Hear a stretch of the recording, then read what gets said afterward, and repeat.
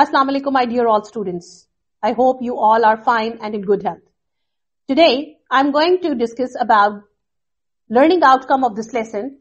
Use the types of nouns, common, proper, collective, concrete, and abstract nouns. What are the learning objectives of this lesson? Identify different types of nouns in given sentences. Identify different types of nouns in constructing sentences. As you all are aware about nouns, what are nouns? Noun is the name of any place, anything, or object. So, when we are going to about the types of nouns, so automatically these are very important in constructing the sentences to provide a contextual meaning and a deep meaning in any given context. So students, I'm going to show you the different types, the different categories of the nouns along with their examples. So you will be able to analyze what is a common noun, what is a proper noun, and what is a collective noun and concrete noun. So let's start with the nouns. As I already have discussed, nouns are the name of a place, thing, object.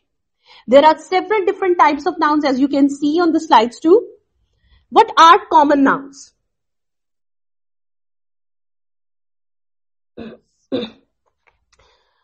Students, common nouns are the general words used to refer people, places, or things. Refers people, places, or things. For example, I'm writing what are common nouns like simple, dog, city, happiness. As you can see, common nouns are those that refers to people, places, or things. For example, dog, city, happiness. These are called common nouns.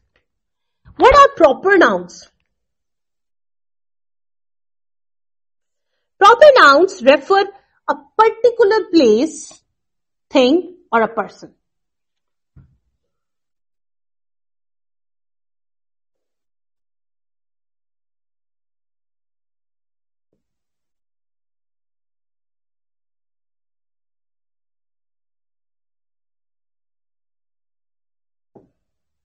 Proper nouns are always, please be, keep it in your mind that proper nouns are always be in capital letter. For example, I'm talking about New York.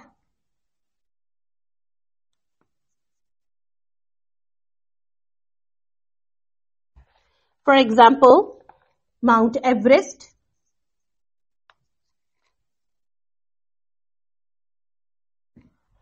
Students, you can see that I used capital letter because the proper nouns should be capital. And it refers to an important particular place or a person or object. Now I'm going to discuss collective nouns. Collective nouns are the words used to refer to groups.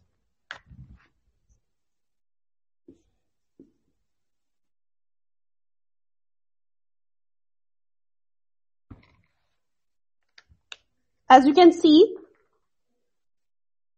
for example, group of animals, for example, group of people, things. For example, like I'm writing here the examples like herd, committee, school.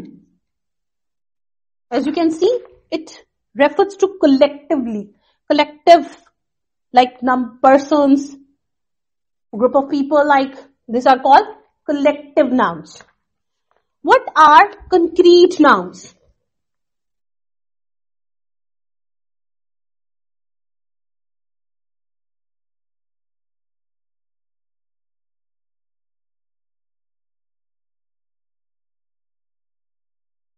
Students, concrete nouns are the words used to refer to physical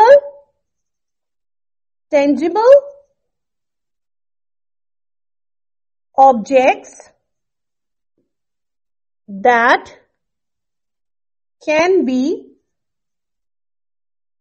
perceived through the senses. Concrete nouns are those physical, tangible objects that can be perceived through the senses, that we can see it from the senses. For example, table,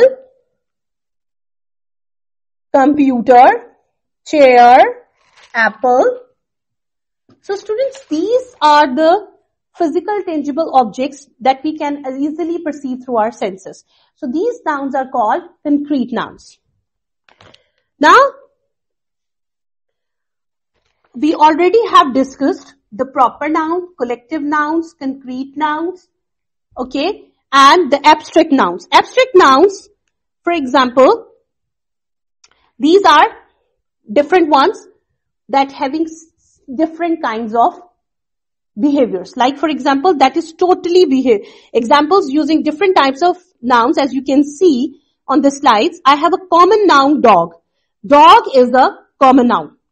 Proper noun, John is coming to dinner. So which one is the proper noun? John.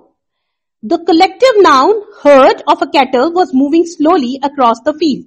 So herd is a collective noun. Now you can see that I like to write on this concrete noun table.